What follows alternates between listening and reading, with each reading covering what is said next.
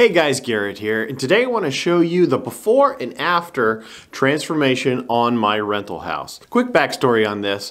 My wife and I bought this rental house. It's a 4-bed, 2-bath, 1,800 square foot house, single family home with a 2-car garage attached. We bought it back in 2015 from HUD, so it was a foreclosure. At the time, they were listing it for about $78,000, and we just threw an offer in at $65,000, and for some reason they accepted. So I bought this house for $65,000. Well, anyway, my wife and I fixed up the inside of it, and then for the last 6 years we've been renting it. And so in that time we've had 3 different tenants in there. And recently my latest tenant informed me they wanted to move. So I had a decision. Do I rent it again or do I sell it? Because I've been thinking of selling this property. And I've decided I'm going to go ahead and sell it. The market is extremely hot right now. Inventory is so incredibly low, which is driving the demand up and the prices up.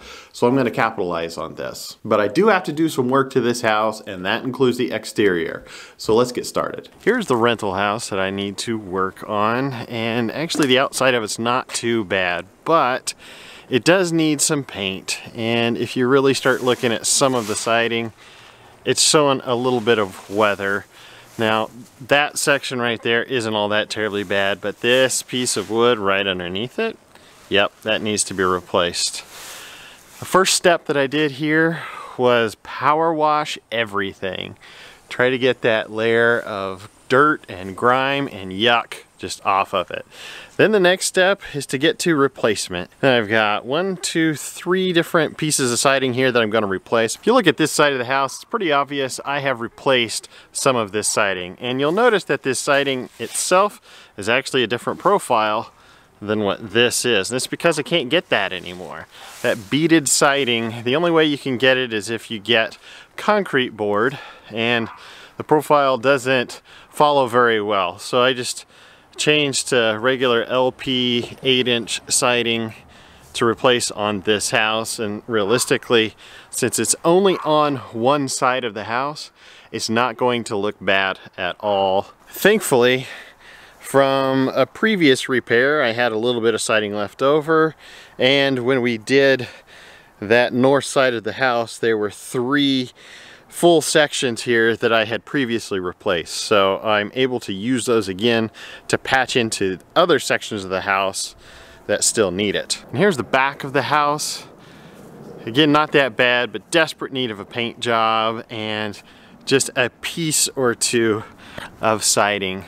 This piece is getting pretty bad. I think I'll replace that. If we go to other sections of the house, there is some wear, but it's not that terribly bad. We had a little bit of paint peeling right here, but the siding itself isn't in that bad of shape. So we're gonna leave that.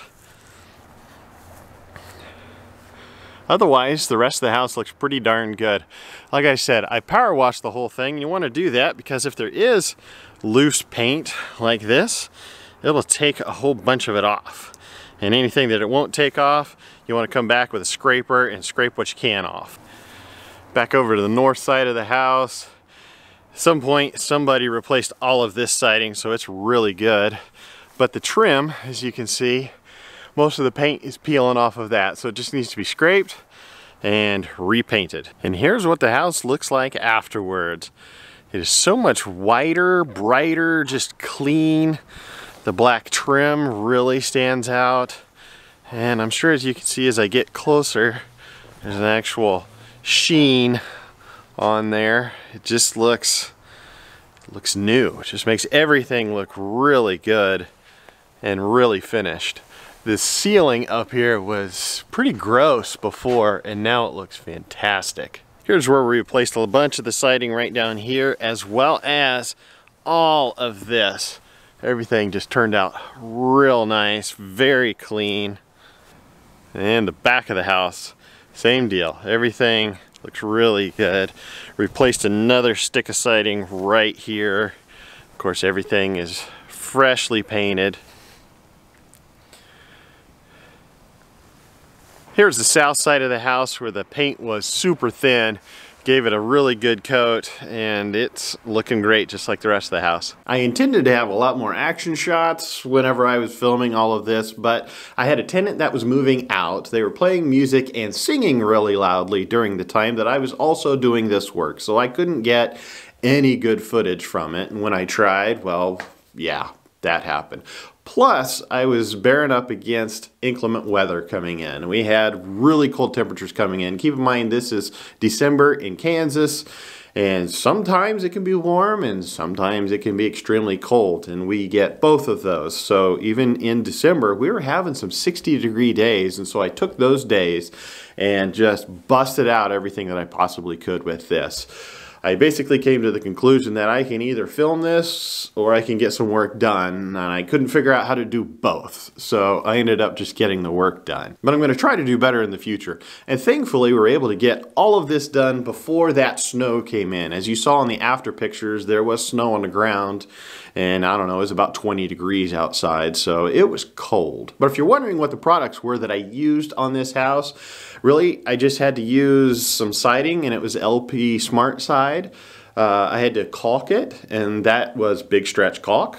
And I had to paint it, and I used Sherwin-Williams Super Paint, and I used a satin finish. And that's really it. About a week and a half to 2 weeks total of work that was put in on the days that were decent enough to actually work.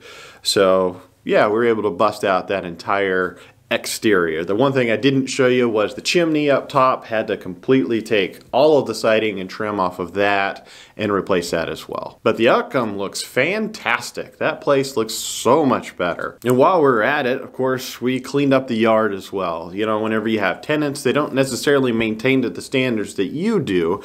And so we had little tree saplings that were all over the place. Cut those down. The tenant actually left a bunch of stuff, so I had to clear all of that out. Probably had about 2 to 3 days worth of just clearing out their stuff, including an above ground pool that wasn't supposed to be there. Anyway, got that all gone. The place on the exterior is looking fantastic. Next is the interior, and you're definitely going to see that here. Make sure to hit that like button as well as subscribe. I'll see you next time.